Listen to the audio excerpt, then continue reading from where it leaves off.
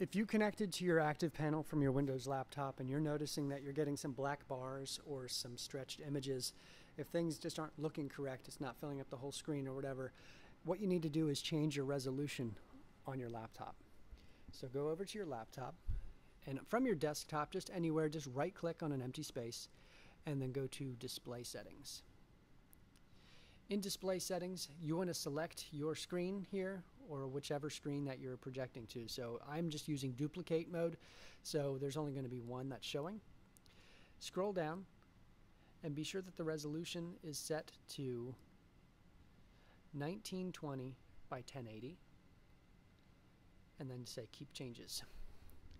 And you'll notice that should fix the issue with the black bars appearing on the screen.